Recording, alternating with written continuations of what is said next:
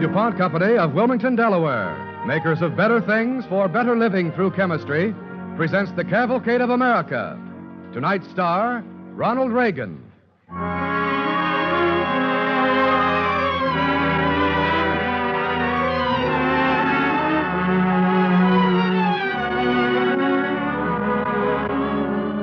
Tonight's DuPont Cavalcade is called Ulysses in Love and stars Ronald Reagan as Ulysses S. Grant. It begins in the year 1843 as a lone rider, wearing the uniform of a second lieutenant in the United States Army, gallops through a patch of heavily wooded country just outside St. Louis, Missouri. Suddenly, a small child steps out of a thicket directly in his path. Whoa there. Hey, little girl, don't you know better than to do that? Hello. What are you doing out here in the woods all by yourself? Aren't you afraid you'll get captured by Indians or lost? I am lost. What's your name? Grant. What's yours? Emmy, and I'm 8 years old. Well, Emmy, don't you think your mother will be mighty worried where you are? What happened to you? Oh, she doesn't care about me. Nobody cares. Julia's coming home tomorrow. Oh, I see. Who's Julia? Well, she's my sister, and she's away at school. She's 17. Do you think I'm pretty? Well, let's see now. Turn your face around a bit. Uh-huh. Yes, I'd say you were one of the prettiest little girls I've ever seen. Am I? Do you really mean it? Do you swear? Well, I certainly do, and my honor as an officer and a gentleman. Do you think I'm as pretty as Julia? I don't know, Emmy. I've never seen Julia. When you see her, you'll never talk to me anymore. That's the way it always is when Julia's home. The soldiers never even look at me. Well, now, Emmy, I promise the next time I come by this way, I'll talk to you and not to Julia. How's that? Will you? Will you really? And you won't even look at her? Not so much as a peek. All right. I think I'll go home now. That's a good girl. Now, Emmy, maybe you can tell me where I am and how to get to the Dent plantation. Oh, sure, I know where that is. I can take you there. Well, fine. Here, give me your hand and I'll hoist you up behind me. There we are. Now, hold on to me tight. Oh, yes. Oh, I like soldiers. You're sure you know where this Dent place is now? Oh, sure. I live there. My name is Emmy Dent. Now, don't forget what you promised about Julia. Giddy up.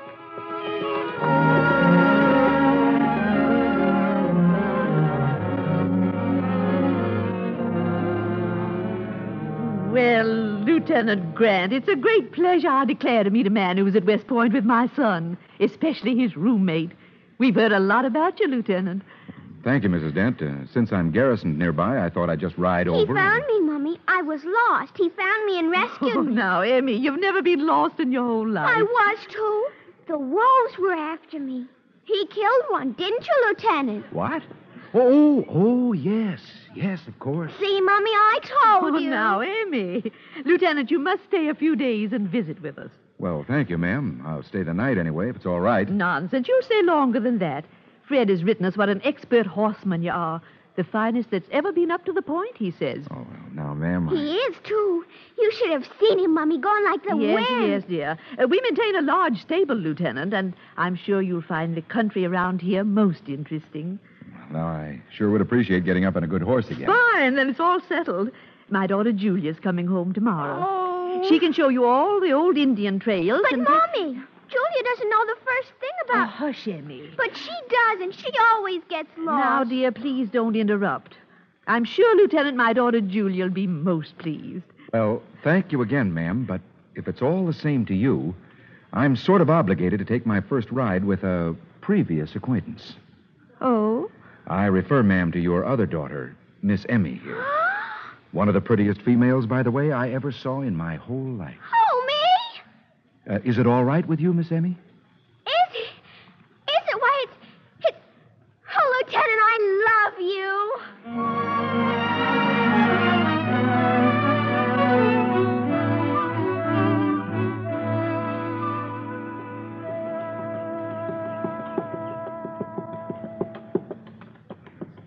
Emmy, it's about time we turned back. The sun's getting too hot for you. Oh, please, not yet. Well, what you got your face all screwed up for? What are you thinking about?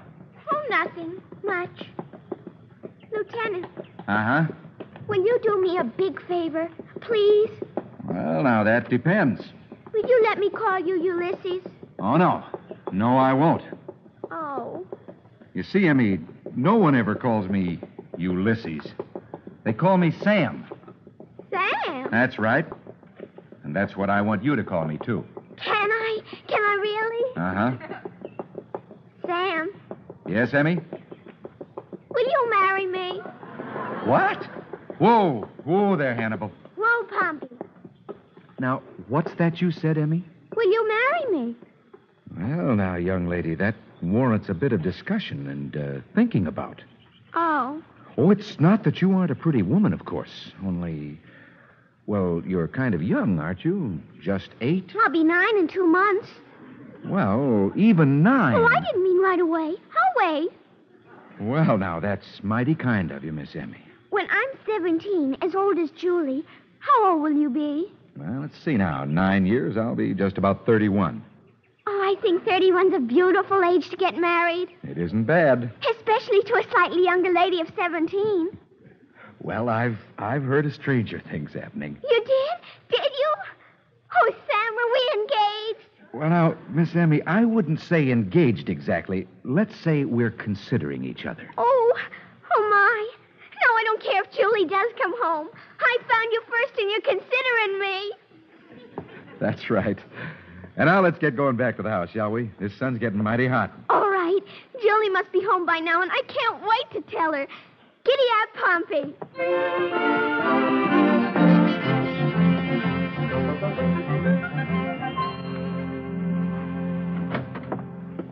Julie! Julie, where are you? Oh, Emmy. Here I am, dear, in the parlor. Come on, Sam. Oh, Emmy, where were you? Julie, this is Sam. I'm your Lieutenant Grant. We were out, right? How do you do? How do you do, Miss Dan? Emmy, you'd better run upstairs and tell Mother you're here. She's very worried about you. Worried? Why is she always worried about me? Because you were out so long in the sun. Look how flushed your face is. It is not flushed. I just got good color, that's all. Lieutenant, I do think you might have brought her home a little sooner. She's not used to such long rides. I'm sorry, Miss Dent. I guess it was kind of thoughtless of me. It was not. Sam wanted to come home sooner, but I wouldn't let him. We had something to discussion. All right, Emmy, but now you'd better run upstairs and lie down. I will not. I'm going to stay right here with Sam and... Oh, Darling, what's the matter? I feel kind of funny. Oh. Emmy! I think she's fainted, Oh, Miss. good heavens. I guess that sun was too much for do her. something. I'll just carry her upstairs. Oh, please. There we are. Oh, the poor baby. Just a touch of the sun, Miss. Nothing to worry about, I'm sure. Well, I hope so. Lieutenant Grant, we all love that child very much. Very much. Do you understand? Yes, Miss. She's real sweet, and that's a fact. Kind of reminds me of my little sister. I don't understand how Mother happened to let her go out riding with a stranger. But I'm sure she didn't intend you to be gone this long. Neither did we, Miss. It just happened like that. I'm sorry. Oh, here, I'll open the door. There. Now put her on the bed, Lieutenant, and I'll get somebody to fetch Dr. Cartwell. Maybe I could go, Miss. Oh, I should say not. You've done enough damage for one day. We'd better send somebody more reliable.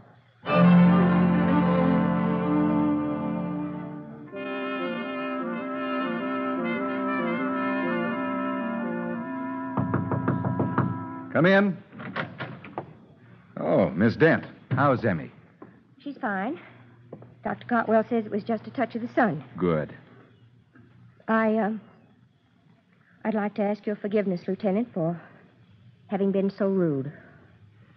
I apologize.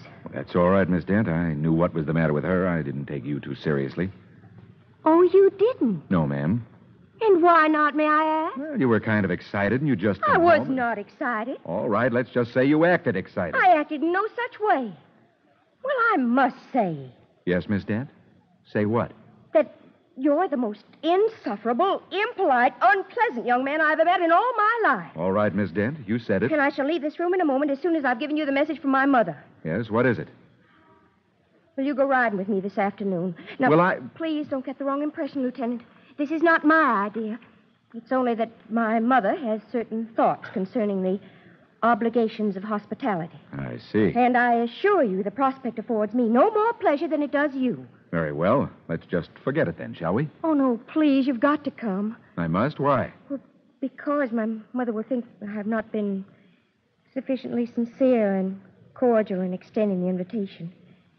She will think perhaps I've offended you. Whereas, of course, you've been the very soul of Oh, gentleness. please, Lieutenant, you must come. Mother will be so angry with me if you don't. Please. Very well. I shall go riding with you this afternoon, Miss Dent. But as a favor to me to help my peace of mind, kindly be so good as to leave your horsewhip at home. I'll feel much safer then. Shall we say at 3?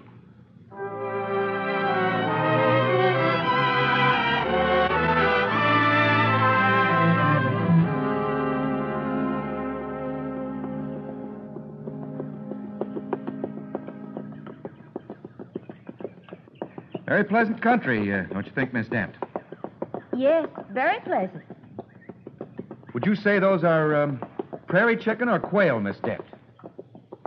Prairie chicken, I believe. Do you hunt, Lieutenant? No, miss. I guess I don't like the idea of killing animals any more than I like killing men. Isn't that rather strange coming from a soldier? Why did you go to West Point, Lieutenant? To get an education. And what do you intend doing with it? Oh, go back to the point in a year or so and teach mathematics. Although my pupils, I expect, will relish me more in the soldier than in the scholar. Why, Lieutenant, isn't that a quotation from Othello? Uh-huh. Surprised an army officer knows Shakespeare? Well, yes, just a little.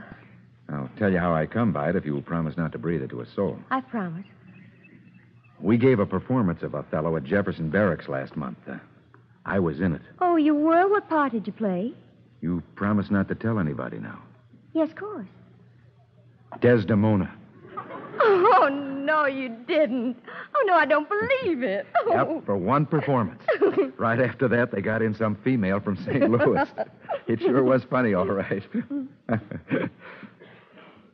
Hey, why are you looking at me that way? Oh, what way, Lieutenant? I don't know. Sort of as though you never saw me before. Did I? I'm sorry. Well, nothing to be sorry about, only... Why did you? I think maybe it was because I was surprised. At me? Mm-hmm. I didn't know you could laugh that way. Oh, you thought I was one of those military ramrods. I'm afraid I did. That's funny. What is, Lieutenant? Well, I kind of thought the same about you. I figured you out for one of those stiff-necked, domineering females. You did? Yes. Doesn't that beat everything? Oh, it certainly does. Say, know something, Miss Dent? What? I'm beginning to enjoy this ride. How about coming out with me again tomorrow, huh?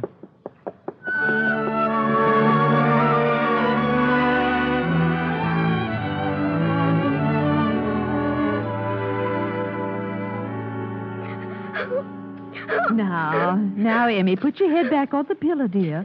And you must stop crying, darling. But I don't want to stay in bed anymore. Oh, now, dear, you know what Dr. Cartwell said. I've been here 3 whole days already. I want to get up. I want to be with Sam. Where is he? Well, I don't know, dear. I think he's out riding with your sister Julia. Again? Oh! Now, dearest, you mustn't. But, Mommy, I saw him first. Yes, darling, of course you did. And I'm sure Julia isn't Wait till at I all... get hold of her. I'll tell her, Mommy, he's mine. I love him. Shh, darling, now don't excite yourself. It isn't good for you. And anyhow, I'm sure Julia isn't at all interested in Lieutenant Grant. Yes, she is. I know it. Well, what makes you say that, child? This morning when they were both in here, I could tell. Well, how could you tell, dear? When she said she was glad Sam and I were such good friends, she looked at him funny. And then he said he was glad, too, and he looked at her funny. And then they looked at each other. Now, dear, I'm sure you must be mistaken. No, Mommy, I was watching. I'll bet she's trying to get him for herself right this minute.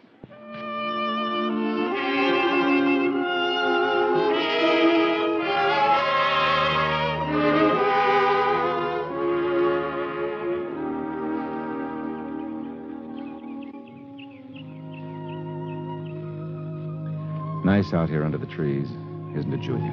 Yes. This is where my brother Fred and I used to play when we were children. Don't you think we better be getting back? In a minute. Julia, Yes, Sam. I'm due back at the barracks at dawn tomorrow. Oh, I'll be leaving your place after supper tonight. Look, Julia, yes, Sam. I know that you and I... Oh, we didn't hit it off so well at the beginning. It was my fault. But... No, Sam, it was mine. Well, now, don't. Let's get into an argument about that now. Julia, what I want to know is... Yes, Sam. Well, are you engaged or promised to anybody? No, Sam, I'm not. Is there anything else you want to ask me? Nope. Not now. This is far enough for one visit. Let's go back to the house now. I've got to pack.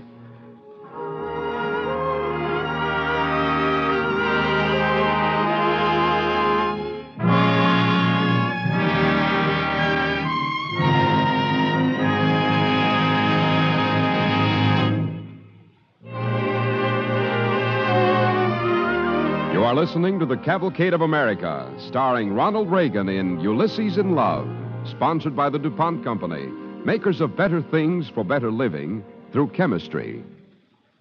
At the DuPont Company, we often find our products filling needs we never dreamed of.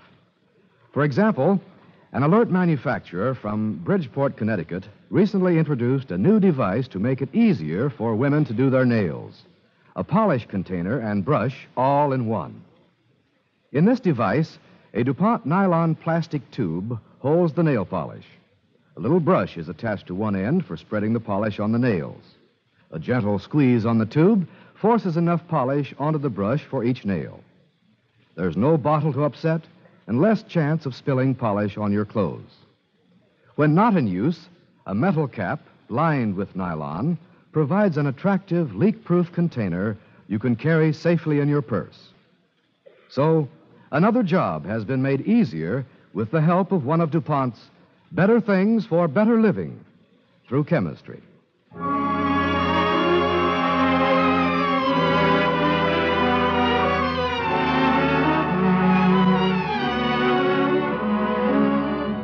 The DuPont Cavalcade continues, starring Ronald Reagan as Ulysses S. Grant. A few weeks later, in his room at the barracks just outside St. Louis, Second Lieutenant Grant is talking to his ex-West Point roommate, Fred Dent, who has just come on from Washington, D.C. So you've been up to see the folks, huh, Sam? How's, everybody? Oh, fine, Fred. Emmy had a touch of the sun, but Julia writes me she's all right now. Oh, Julia writes you, huh?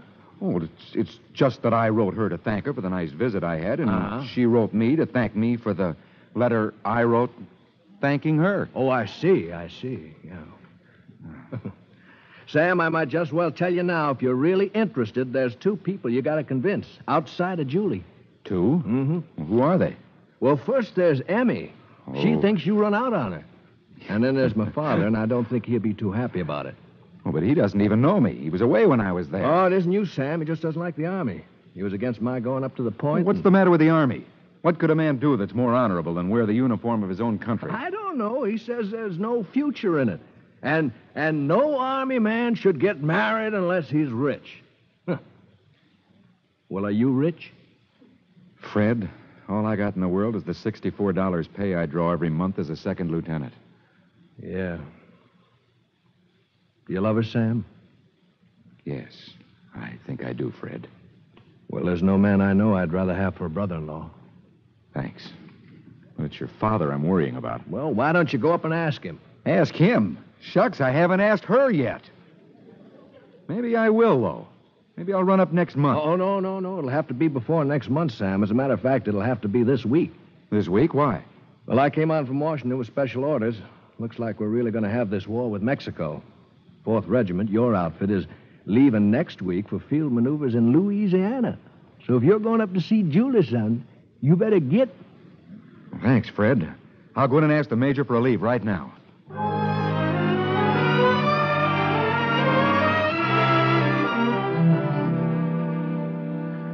So, Lieutenant, you wish permission to marry my daughter. Is that it? Yes, Colonel Dent, I do. Well, young man, you can't have it. Can't... May I ask why, Colonel? First, because you're in the Army. I disapprove of the Army. Well, but, sir, your own rank. You're a colonel, aren't you? That, sir, is purely honorary. But why, if I may ask, do you disapprove so strongly? Because I'm against man killing his fellow man. Well, so am I. Very much so, sir. But if we didn't have an army to defend us, it would be an invitation to any foreign power to walk right in. I do not wish to debate this matter with you, Lieutenant. There are also other reasons why you cannot marry my daughter. I'd like to hear them, sir. Can you support her on your Army pay? Why not? She's willing. Other women have married Army officers, And sir. how happy are they, tell me? My daughter has lived a good life, Lieutenant. I am a rich man. And that brings me to another point. Yes, Colonel? It is my belief, Lieutenant, you wish to marry Julia for her money. Colonel Dent, I wish to marry your daughter for herself. All I ask of you is your blessing. And that's all I shall ever ask of you, sir. I'll never give it to you, sir. Never. Now, if you'll excuse me, I will wish you good day.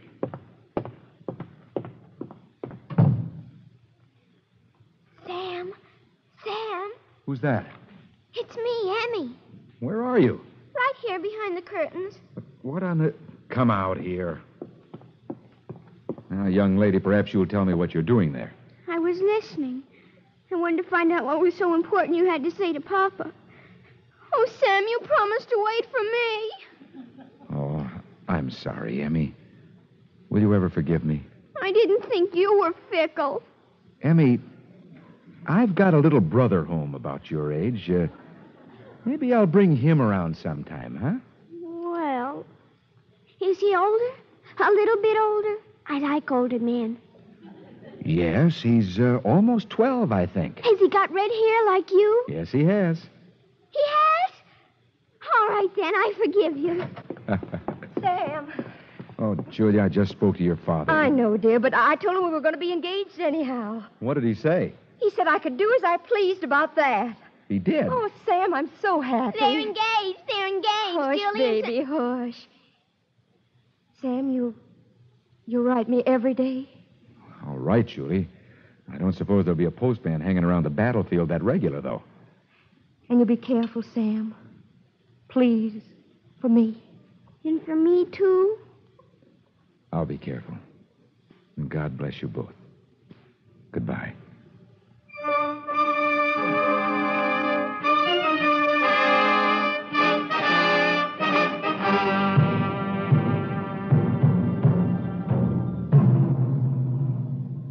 Molino del Rey, Mexico. For conspicuous gallantry in action in the Battle of Molino del Rey, breveted to First Lieutenant Ulysses S. Grant. Chapultepec, Mexico. For conspicuous bravery on the field, over and above the call of duty in the storming of Chapultepec, breveted to Captain Ulysses S. Grant.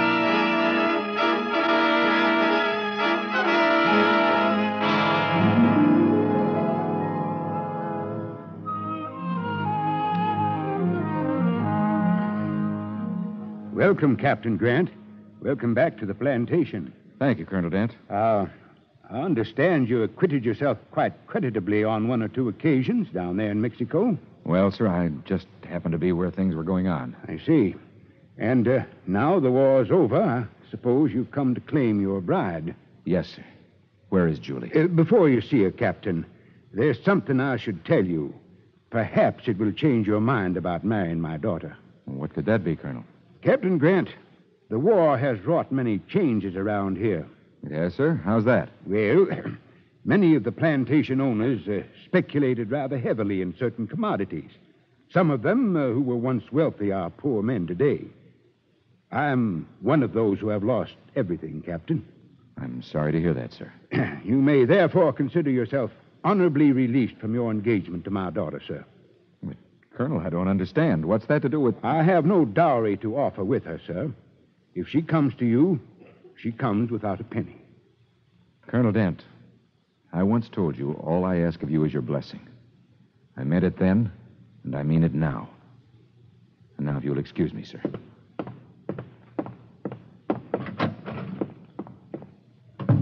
Sam. Oh, darling. Julie. Did Father tell you about... He told me. I'm not worried, darling.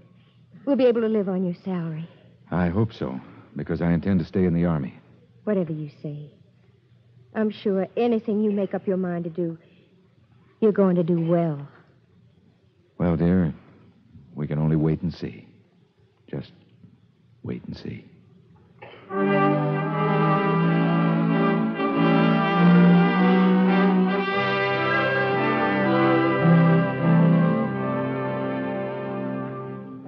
Well, for quite a long while, as time is reckoned, it was hard to tell if a certain particular man was going to get ahead.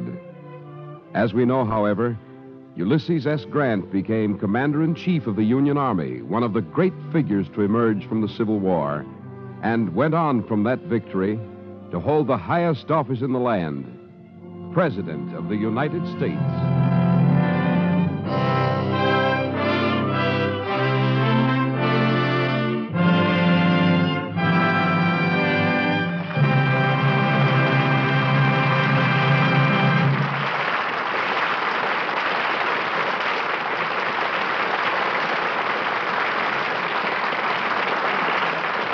Our thanks to Ronald Reagan and the Cavalcade players for tonight's story, Ulysses in Love. And now, Bill Hamilton speaking for the DuPont Company. Just about a year ago, a young man visited the DuPont Company's nylon display room in Wilmington, Delaware. There, he got an exciting idea that led him into a brand new business venture. His idea was simply this. Many people wear heavy, fleece-lined overshoes in bad weather. The same kind of overshoes made of a nylon fabric, he reasoned, would keep out water just as well as the old kind. Nylon fleece would make them warm and comfortable, and they would be lightweight, durable, and they would dry quickly. So he, his brother, and a friend went to work. They convinced suppliers of nylon fabric that here was an idea worthy of development.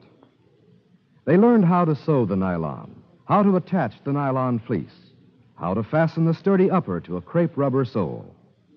And in 9 months of hard work, they solved a dozen or more tough technical problems. They made boots and tested them. And finally, they had a product so good and so attractive in appearance that a bank was willing to lend them money to go into production. They looked into factory sites and chose one at Malone, New York, and the businessmen of Malone welcomed them. And so today, there are new cold weather boots on the market. There are new jobs in Malone. There is a new business on the map of America because 3 young men had the imagination, the courage, the plain old-fashioned gumption to try something that had never been tried before. Once again, a small business has been created through the use of nylon, one of the DuPont Company's better things for better living through chemistry. Next week, the DuPont Cavalcade will present its annual Christmas broadcast. From the stage of the Playhouse in Wilmington, Delaware, we will bring you the DuPont chorus of 116 voices in a program of Christmas carols. Be sure to listen. Tonight's DuPont Cavalcade was written by Arthur Arendt and was suggested by the book Captain Sam Grant by Lloyd Lewis, published by Little Brown. Ronald Reagan can soon be seen in the Warner Brothers production Storm Warning. In support of Ronald Reagan tonight, Denise Alexander was Emmy and Patsy Campbell was Julia. Music was composed by Arden Cornwell and conducted by Donald Voorhees. The program is directed by John Zoller. This is Cy Harris speaking.